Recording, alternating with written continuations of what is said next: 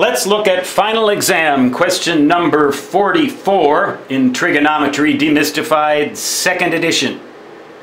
Please refer to page 376 for the question and page 375 for the relevant illustration, which is figure exam-5. I have reproduced that here. Suppose that each radial division equals 100 units. Remember, the radial divisions in a polar coordinate system are concentric circles. Each one is 100 units, so that's 100, 200, 300, 400, 500. In this case, point Q is located where? Okay, well, first of all, we can tell the radius straight away easily enough. 100, 200, 300. The radius is 300 units.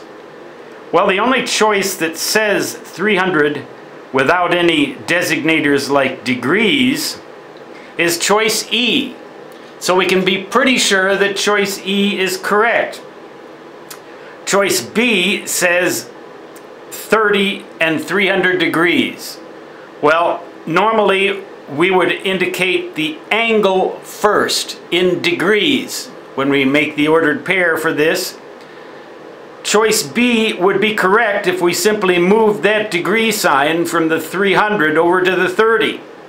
But it's in the wrong place, so it is in fact choice E. Note 10, 20, 30 degrees. That's point Q's direction angle in this navigator's polar coordinate system. And the radius, 100, 200, 300 units. So the ordered pair alpha comma R equals 30 degrees, 300. Again, choice E is correct here.